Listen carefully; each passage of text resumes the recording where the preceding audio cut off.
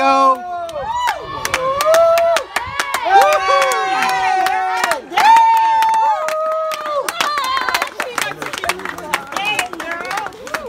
Like whatever she had for breakfast.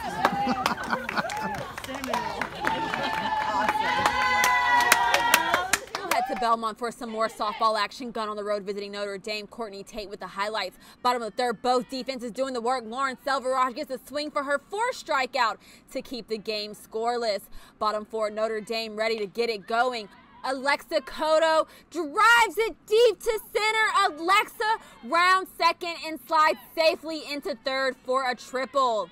Melania Alifano up to bat next. Melania Alifano shoots it to left for a base hit. Couto comes home in to score, and Alifano makes it to second. It's 1-0 Notre Dame. 1 on 2 outs in the fifth. Alexa Couto delivers again as she grounds one through the infield for a hit.